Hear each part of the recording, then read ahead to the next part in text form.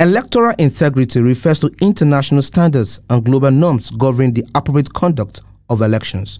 The hue and cry by politicians who had failed to capture positions in the first half of the general elections seems to question the credibility of the electoral umpire.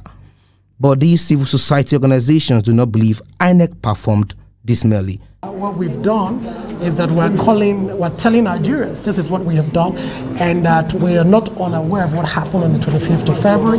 But because we're also committed to the democratic process, we're saying let Nigerians come out and vote on the 18th, because the work of democracy is not a dash or a marathon. It is a way of life. It doesn't finish. You can make some progress, tomorrow you regress. The next time you make progress, you may regress. But the goal is that we are using this press conference as an opportunity to talk to Nigerians, to say, don't give up. Citizen engagement in democratic process is a necessity and a lifetime affair. What that means is that whatever happens, we cannot give up.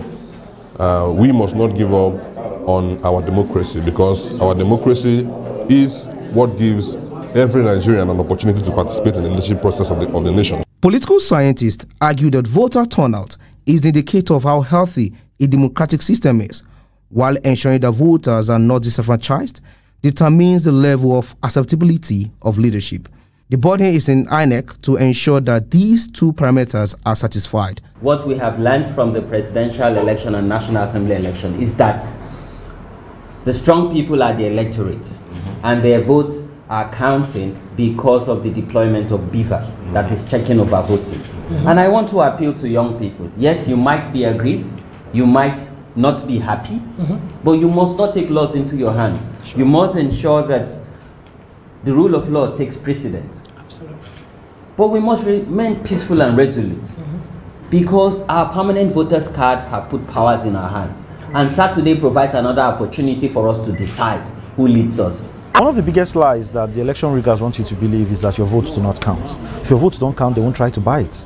So your votes actually do count. That's the importance of election. The traditional definition of democracy is government of the people, for the people, and by the people. The by the people component of this democracy, the definition, is a very important part. So while the government has to come as one of us and also serve for us, it has to be selected by us.